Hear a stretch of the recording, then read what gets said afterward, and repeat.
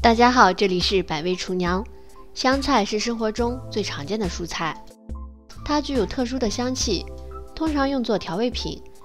但是事实上，香菜营养丰富，对人体有很多的好处，而且香菜的根还具有很高的营养价值。大多数人在食用的时候就把香菜的根丢弃了，这种方法是非常不可取的。今天就给大家分享一个香菜根非常有营养的做法。先把香菜的根像这样给它剪下来，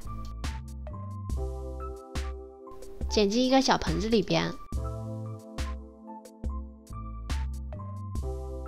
然后往里边倒上适量清水，先把香菜的根给它清洗一下。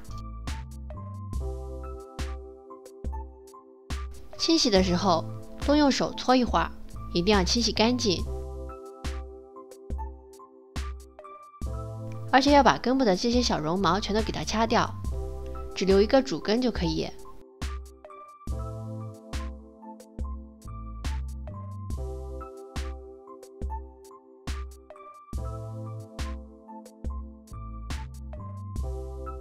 像这样把表面全都清洗干净以后，装进一个小碗中，往里边加上一点食用小苏打，再加上一点食盐。小苏打有很强的去污能力，食盐能够杀菌消毒。用这个水把它泡10分钟，香菜根会变得非常干净。在另外一个盆子里准备一些红枣，还有一些枸杞，先给它抓洗一下，然后浸泡5分钟。5分钟以后捞出来备用。一小块生姜，把它切成生姜片，切上几片就可以了，不用切得太多。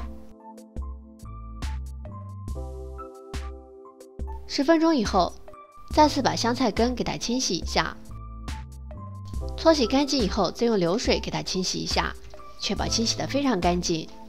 把香菜根切成小段，不要切得太长，大概2厘米左右就可以啦。切好以后，把香菜的根放进小碗中，再加上之前泡好的红枣和枸杞，放上几片生姜，再往里边加上1勺红糖，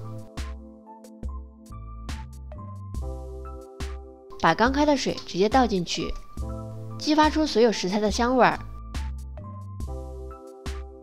可以一次多做一些，给全家人喝。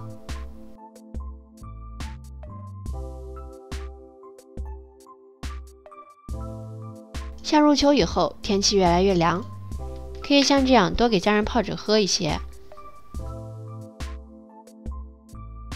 喝起来既暖胃又对身体非常好。尤其是在早上的时候，喝上1碗，全身都暖暖的。而且红糖、红枣还有枸杞都是营养非常高的食物，常给家人喝，对身体非常好。好了，今天的视频就到这里啦。如果你喜欢的话，记得转发收藏哦。这里是百味厨娘，我们下期视频再见。